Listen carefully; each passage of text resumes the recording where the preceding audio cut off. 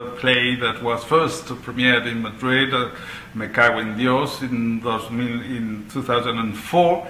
And at that time, it was a play that had a lot of controversy because the Catholic Church started to say that it had to be prohibited. Here we are at the beginning of Me Cago en Dios, Holy Shit, in Madrid. Everything was going perfect. The actor was starting the play when suddenly an attacker from the audience started to beat the actor. I ran to protect the actor, and we started in this battle.